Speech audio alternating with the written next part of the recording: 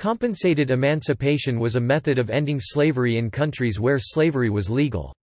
This involved the person who was recognized as the owner of a slave being compensated monetarily or by a period of labor, an apprenticeship, for releasing the slave. The latter was chosen as a compromise between slavery and outright emancipation, the former slaves receiving a nominal salary, while still being bound in their labors for a period of time.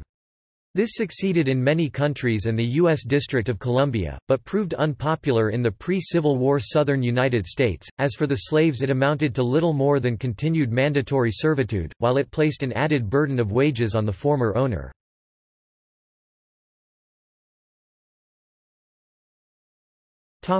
Transition away from slavery. Compensated emancipation was typically enacted as part of an act that outlawed slavery outright or established a scheme whereby slavery would eventually be phased out. It frequently was accompanied or preceded by laws which approached gradual emancipation by granting freedom to those born to slaves after a given date. Among the European powers, slavery was primarily an issue with their overseas colonies. The British Empire enacted a policy of compensated emancipation for its colonies in 1833, followed by Denmark, France in 1848, and the Netherlands in 1863. Most South American and Caribbean nations emancipated slavery through compensated schemes in the 1850s and 1860s, while Brazil passed a plan for gradual, compensated emancipation in 1871, and Cuba followed in 1880 after having enacted freedom at birth a decade earlier.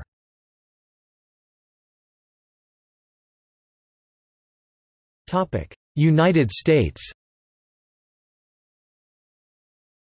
In the United States, the regulation of slavery was predominantly a state function. Northern states followed a course of gradual emancipation. During the Civil War, in 1861, President Lincoln drafted an act to be introduced before the legislature of Delaware, one of the four non-free states that remained loyal, the others being Kentucky, Maryland, and Missouri, for compensated emancipation. However, this was narrowly defeated.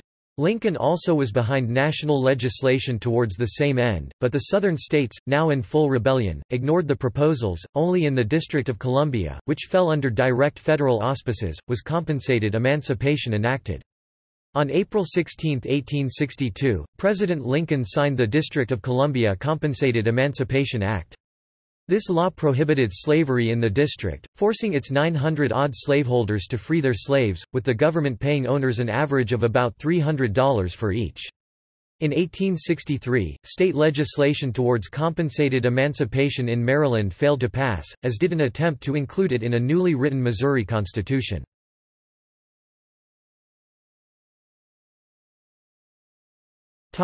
Nations and empires that ended slavery through some form of compensated emancipation.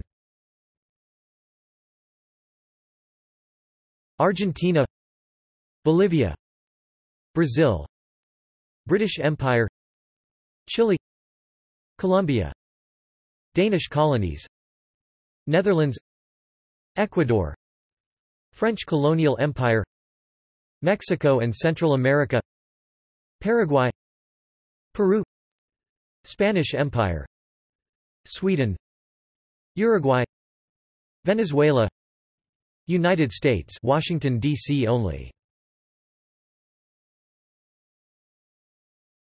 Topic: See also: